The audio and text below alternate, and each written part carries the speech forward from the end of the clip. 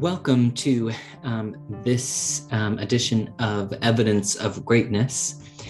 In this edition, we're going to talk about an article that's entitled, "What is Presupposition Accommodation Again?" And this article was written by Kai von Fintel. And I'm just going to give you a warning if you decide to read this article. It is dense. It's really thick. But it's really, really valuable and really important. So I've tried to pull out some of the most important things. And then I'll obviously talk a little bit about how this is related to solution-focused brief therapy as well. But I think one of the things that's really important to mention as I begin this process is that we view solution-focused brief therapy as a language, and therefore linguistic properties and tools and techniques, those things have some really direct implications for solution-focused brief therapy. And if you've followed the work of Elliott Connie and me and Cecil Walker, you will notice that we have started talking about presuppositions quite a bit. And so I thought it would be useful for us to give a little background on what presuppositions are, and how then we could use them purposefully in solution-focused brief therapy. So without further ado, let's jump into this article. So one of the things that he talks about is this idea of presupposition accommodation. And what this is it's the process by which the context of a conversation is adjusted. And it's adjusted, this accommodation occurs quietly and without fuss, right? So it's not something that as we negotiate with one another that we overtly talk about, but it's something that happens kind of as a side process. It happens quietly, we don't debate about it.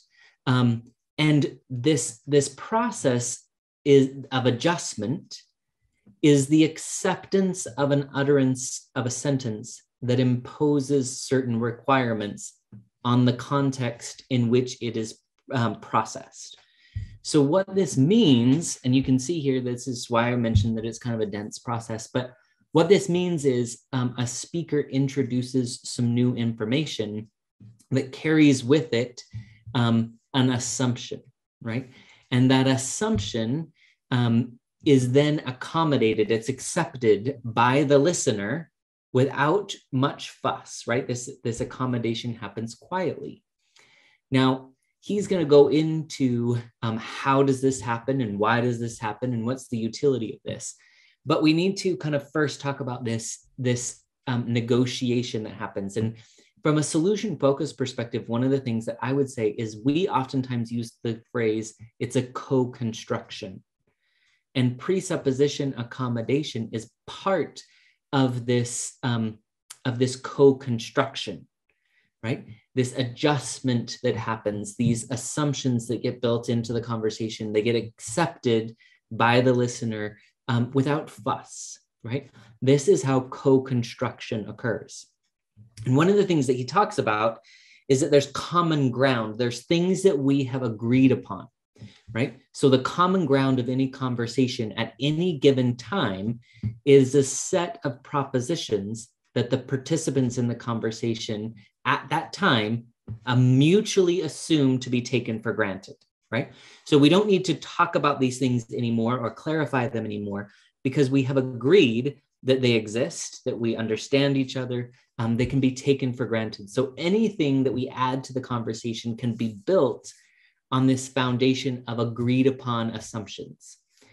So when we add a presupposition, when we introduce some new information that includes a presupposition, if it gets accommodated easily, it gets added to that common ground, right?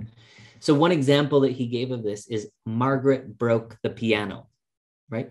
There is no presupposition that the piano is broken. There is a presupposition. I don't know why I said there isn't. In this sentence, there's two presuppositions. There's a presupposition that the piano broke, and there is a presupposition that someone, in this case, Margaret, broke the piano, right? So if I say Margaret broke the piano, then if the listener accepts that and just says, how did she break it, right? They have accommodated that presupposition. So that's what we're talking about. So this accommodation is really how co-construction begins to occur. So next, then there are informative presuppositions, right? And an example of an informative presupposition is, I'm sorry that I'm late. I had to take my daughter to the doctor, right? If there wasn't part of that common ground before that the speaker had a daughter, then this includes the presupposition of I had to take my daughter. This means that the presupposition is the speaker has a daughter, right? So we can add this information as a presupposition. This couldn't be uttered without having previous common ground. Now, this is where the debate became part of the process that von Fintel talks about. He believes in what they call this common ground theory. And he said, so if there is such a thing as an informative presupposition, does that mean that the common ground theory is, we throw that out? And that's what most of the article then is about, right? So he then cites Lewis's rule of accommodation. And he says, if at a given time, something is said that requires a presupposition, right? And if that presupposition is acceptable, and if that presupposition is not presupposed before that time, that means there must be certain limits on the existence of that presupposition. So basically, all of that gets down to, this means that people are willing and able to expand the common ground of their conversation as the conversation develops, right? So this is really important for us as solution-focused free therapists, is that people can insert new information. The speakers can provide informative presuppositions, and we as solution-focused therapists can ask presuppositional questions. And each time that happens, the common ground or the co-construction is expanded, right?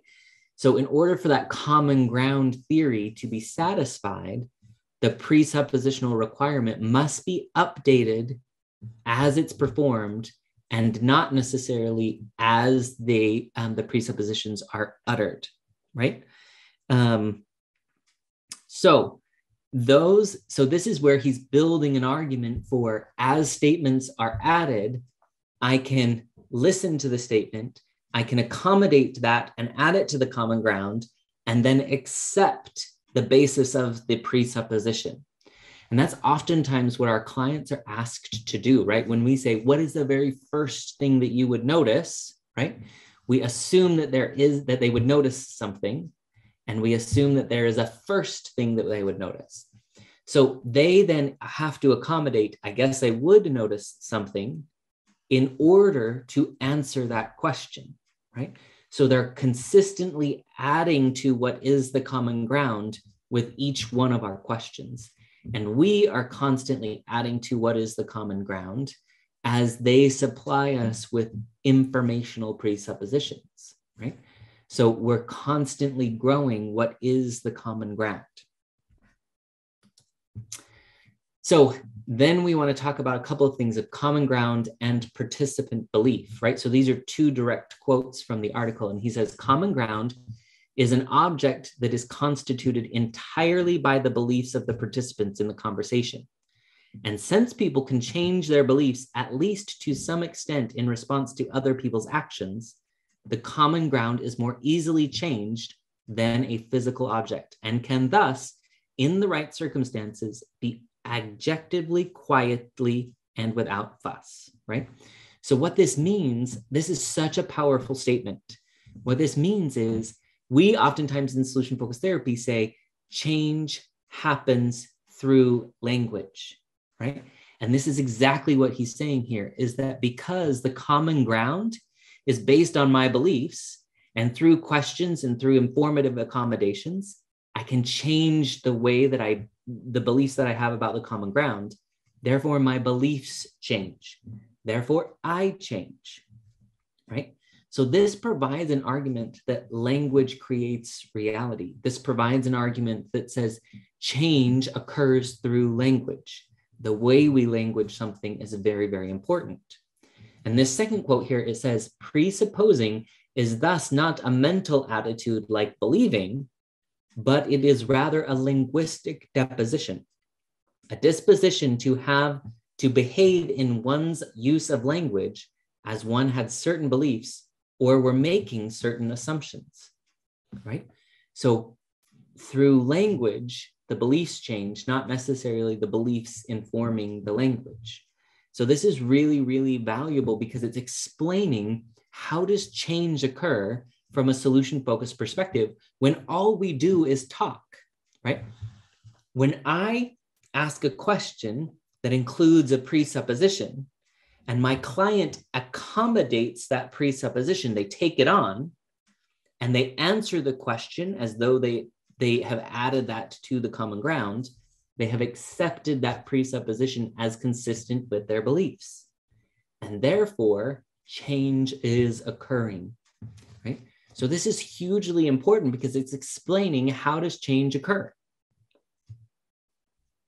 So he then goes on and asks the question, when does accommodation not occur, right?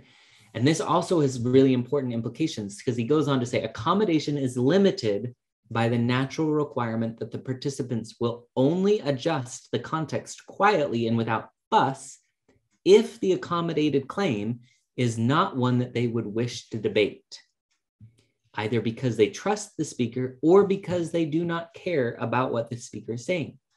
As a corollary, when a presupposition is actually taken to be false in the common ground, i.e. when everyone takes it to be false and believes that everyone else to do so as well, then accommodation is unlikely to occur. So again, one of the requirements is for accommodation to happen is that it happens quietly. It happens without fuss, right? It's something that makes sense. And in order for that to occur, then it has to be something that the client wouldn't debate. So this is where we as clinicians need to be really, really careful, right? Because we don't want to make presuppositions that are so big that the client's like, no, that's not true. I wouldn't do that. I wouldn't say that. I wouldn't believe that, right? Because now we're having a conversation about the assertion rather than the context of what's going on that we're trying to build. So we want to ensure that our presuppositions build off of what the common ground that's already there and that they don't take too big of leaps, right? But one of the things that you've probably heard us talk about is that throughout the conversation, the presuppositions can get bigger. If I buy into, I have hope, if I buy into that hope is going to show up in certain ways and that I'll notice, then I can start making presuppositions that say, since you're noticing, can you tell me what that would mean about you, right? Now we're into meaning making, but it's based on several presuppositions that have been accommodated previously. So our presuppositions over the course of the conversation can get bigger and bigger. So also one of the things that he says is when the time of the utterance is in present tense, it's simply not true and cannot be accommodated until later, right? Since we all know that I have a daughter, but some people don't know. So we can't introduce something that some people don't know with a presupposition that's way too big, right? So we want to be really careful about our presuppositions because again, if change occurs through presupposition accommodation, we don't want to introduce something that is debatable or that they don't believe in or that they can't buy into, right? So these accommodations need to happen step by step. So this is one of the things I think is really important. It says, what gets accommodated depends on the best guess of the hearers about what the speaker might have intended as the adjustment to the common ground that would admit the asserted sentence.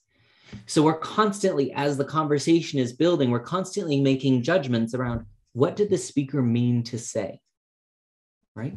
And then because of our best guess, then we add our next utterance, right? And that common ground is adjusted based on what I think that I heard. So this is why we want to use our clients' words really directly, right? As we make presuppositions, we want to embed those presuppositions with the client's words. Therefore, it's not our best guess about what they mean, but instead they get to clarify and they get to expand that common ground each time they insert their own words, right? So each of our utterances, each of our presuppositions should build on their own words. Therefore, it's their meaning, not our best guess of what we think they mean. So this, again, has huge implications for why we do therapy the way we do it. We use their words so that what gets accommodated is dependent on their beliefs, not on ours. Okay? So then the final thing that he kind of mentions is some cautions. And he says, whoa, whoa, whoa, not so fast. You can't just conclude and be like, see, isn't that wonderful? He adds these two things. One should not presuppose something that is properly put forward as a debatable assertion. So again, he just kind of reiterates, don't presuppose something that somebody's going to debate, right? And the second thing he says is empirically, we know what governs the choice between presupposing and asserting a piece of information. And that distinction is only presuppose if it is not controversial, right? So we can assert new information. We can say, I have a grandmother, right? Or we can presuppose, I need to pick up my grandmother. That assumes that I have a grandmother, right? So how we make the decision between asserting something and presupposing something is if it isn't controversial, is if it isn't going to cause a debate. Now, again, that has such huge implications for solution-focused therapy because we don't want to be coercing our clients into believing something or doing something or prescribing something to them, right? So we want to make our presuppositions undebatable. And the way that we do that is we stick to the common ground. We ask them within the context of what they've already provided. We use their words. So what makes successful presuppositions also makes successful solution-focused brief therapy. So I hope that that was helpful to you. I hope that that helps you understand why we talk about solution-focused brief therapy as a language. I hope that helps you understand why we're so cautious about using the client's words, why we're so cautious about not presupposing something that's so big, that's outside of the realm of the client. And so there's huge implications. Obviously, presuppositions happen in everyday language and conversations, but we can use them really purposefully in solution-focused brief therapy. So let me know what your thoughts are around using presuppositions in our therapeutic work.